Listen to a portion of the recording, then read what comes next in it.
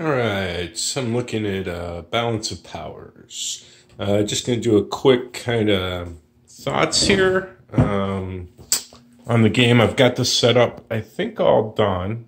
Wanted to make some quick comments about the map and the components, colors, that sort of thing. There was, I don't know, on Consum, BGG, there was some, kind of griping about the colors. I think the let me see if I can get it. So the Austrians are, pink or whatever. And the map's got kind of this pastel look to it. And for me, I really like the map. I like the counters as well. I like the colors. I like the use of the icons on them. So yeah, anyway, for me, I enjoy it. Maybe that's just me looking back on the 80s, right, with your pastels. One thing, though, and I'm going to pull back here a little bit. I've got a really big gaming table, and I cannot fit this map on here as it should be. Okay, so there's Turkey, and then over here's the rest of Turkey, which is supposed to fit over here. I can't get it on here unless I put an extension over here and do all kinds of things.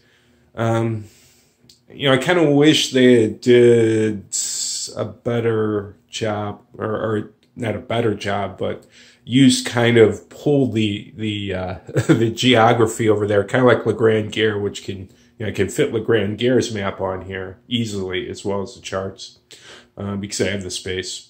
So I mean that's kind of a hassle, but I not really that big of a deal because but it doesn't look as good or as cool as it should if it's all together. Over here we have the Africa map, small map, and then over here we have the rest of the world map. So those are kind of the components. Like I said, I really like the components. I like the counters. I like the colors. They appeal to me. Don't know why, but they do. Going over here, here's the naval units and the rest of the world map. You can see there's some German cruisers out there and some British and French cruisers looking to kind of track them down. What else do I want to say before I start the playthrough? Well, this game I'm hoping will be my World War I game. I really like World War I as a topic. I like this, the whole war on a strategic level. This is core level, which I think is a good level for this conflict. The things that appeal to me about it, that I haven't seen in other games, or that other games don't tie all together. One is the economic track here. So you've got your money that you get, and you use that to attack, to buy forces, buy infrastructure, which I'll show at some point, I'm sure. And that's affected also by the other thing I like about it, which is your national will. So each country has a number. If they hit, they get into a political crisis, and that can cause them to collapse. It has negative effects in general on it. So I like that idea. I also like that there's some detail to it. I also like that there's a actual real naval system where you have squadrons of ships and fleets, submarines, mines, etc. A lot of World War I games seem to just leave that out or abstract it to where it's really nothing. The other thing I like about it's the whole world. Now, granted, there's Europe, there's Africa, there's the rest of the world. So, but it does scale, and that makes sense. I mean, the conflict was, mostly. Most of the body count and what was going on was being fought in Europe. So, I mean, that makes sense. I like, though, that the game includes all of the world, not just Europe. I like that there's a diplomacy system. So you can sway miners to your side. So Italy might join the Central Powers. They very well could. And that's very intriguing. What else do I like about it there that it has that other games don't?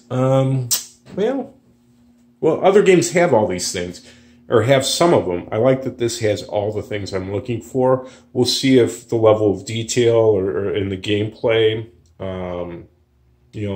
makes me really, like this game or rate it highly. It may not. I don't know. We'll see.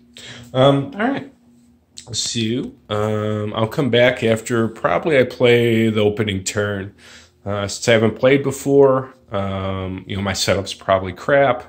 But I'll go ahead and come back and do that.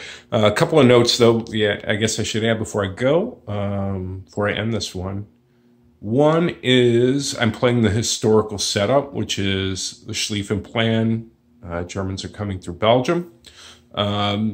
There is an option in the game to use like a pre-turn, a Crisis of July. I have studied that thing, and man, to me, the Central Powers can really just game that to victory, in my opinion. In essence, keep Britain out of the war, which will keep the United States out of the war, and they can,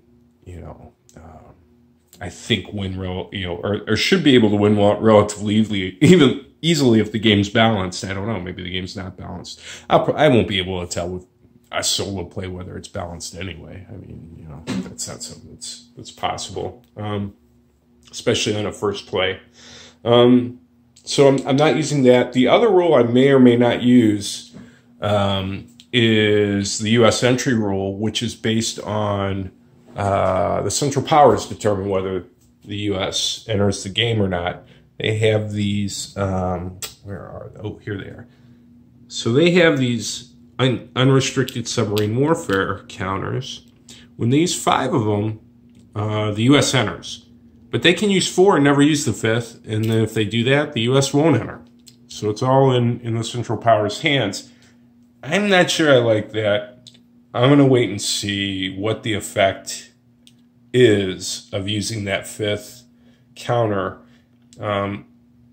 Just out of my guess, that the economic benefit the United States can provide to one other country or whatever with points should offset that, but I don't know, maybe not. Maybe it's a tough call for Germany they may actually want to use it and let the U.S. come in. So if they won't, though, and it's a no-brainer, I'm just going to have the U.S. come in. So, all right.